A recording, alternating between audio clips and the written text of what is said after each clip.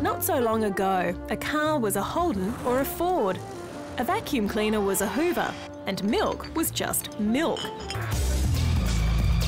Now our choices have exploded. My supermarket has 150 different kinds of yogurts. It's also about what kind of work you're going to do, where you're going to live.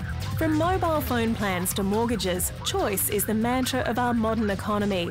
If some choice is good, more must be better. But do you ever wonder if it's getting out of hand? Could too much choice actually make you ill?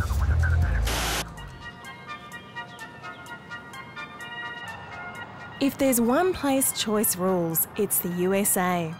I've come to Philadelphia, to the largest shopping mall in America, to meet a man who takes his choices very seriously. It's kind of insane because I will have to know all the different options within the choice. You must be an absolute nightmare to go shopping with. Yes. Really? Nicholas Hall has always believed there's such a thing as the perfect choice. Take his attempts to buy a new mattress. Normal people would have laid on a couple of beds, said, oh, I like this one, and then just bought it. But no, I had to make the best choice. There are water beds, air mattresses, coil spring, and foam mattresses like Tempur-Pedic. Probably a good 2 or 3 months researching mattresses and all.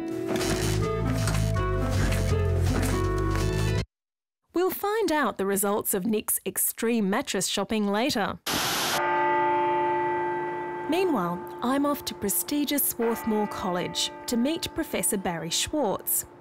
His questioning of the merits of choice began with the strange behaviour of his students, who'd been given every life opportunity.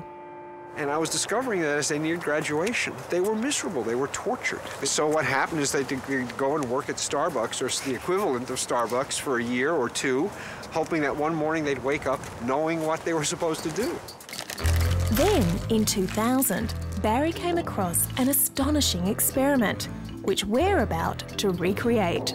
We've managed to get 24 different kinds of jam to try, and we're going to see how many people buy.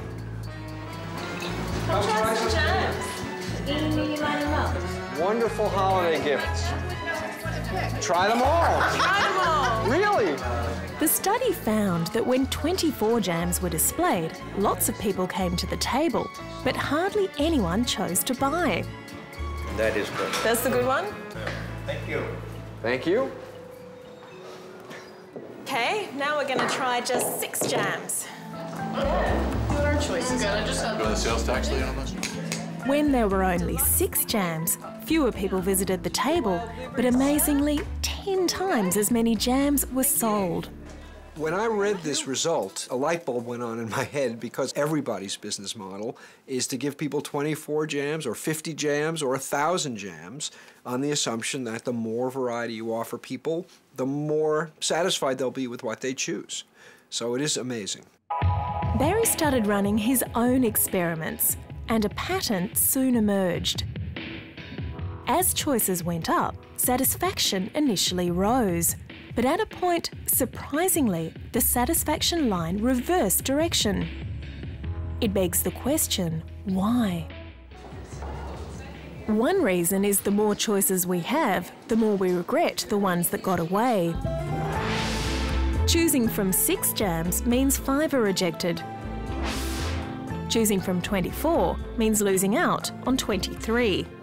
We know from lots of research that losses feel more bad than gains feel good. The loss involved in each of those no's mounts up, and it takes all the satisfaction out of the thing you end up choosing. There is another reason. There's simply a limit to how many choices our poor brains can handle. This is your favourite place, is it? Yes, it is. Yes, it is. Here, near the University of Pennsylvania, I've come to find out the limits of my brain. I'd like you to get some bread for me. A pumpernickel, a raisin, a country white. Psychology professor Paul ROZIN is testing how many items I can hold in my working memory. A multi-grain Tuscan and a wheat sandwich. Look. Hi, I'd like to order some bread. All right. A pumpernickel, a sourdough, an olive bread, a white sandwich, an olive. Did I already say that? No. That's all the bread I can remember. Did you want it sliced? No, thank you. How'd you do? Well, I got 6, so I don't think I did very well. 7 plus or minus 2. 6 is 7 plus or minus 2. That's what you should get. That's how much we can hold in our working memory. 7 things, yes. More than 7, and our brains have to work much harder, grouping the options, making a sequence of decisions. The cost of exceeding the magic number is that you have to do more processing, segmentation, take more time. It can drive you crazy. It shuts down the brain, it produces paralysis, people freeze. So what did Nick decide once he'd sifted through 200-odd mattresses? I didn't buy one. I still have it, like this 20-year-old mattress that my parents had. I still have it. But there are far worse things than wasting 3 months not choosing a mattress. Earlier this year, Nick had to find a new apartment. I physically saw 50 apartments. That does not count all of the places that I called, all the people I spoke to on the phone. It did make me depressed. It made me anxious, and it made me unsettled. There has been an explosion of clinical depression in the United States and other developed societies. So I have suggested that one source of this depression is that people have so much freedom of choice and they don't know how to make choices. So they're sufficiently miserable that it can become clinical. Hi, Dr. Schwartz. Hi. So Barry wondered, if too much choice could make people sick, who was most at risk? Read each item and indicate how much you agree with it or not on a 7-point scale. Should only take you a couple minutes. He devised a psychological scale to pick out the extreme choosers. He calls them maximisers, and tested 3,000 people. When I watch TV, I channel surf even while attempting to watch. Renting videos is really difficult. I'm always struggling to pick When them up. shopping, I have a hard time finding clothing that I love. It turned out 1 in 10 people are extreme maximisers, and that group are less happy and far more prone to depression. Let's have it. That one's mine. You're 4. Yours is 32, which puts you quite low on the scale. And you, I've seen worse. But not many. But not much. Not much, not much. With a score of 61, Nick now realises he is an extreme maximiser. Inspired by Barry, he's trying to limit the number of options he considers to just a few. And I'm finding that, hey, I made this choice and it worked out just fine.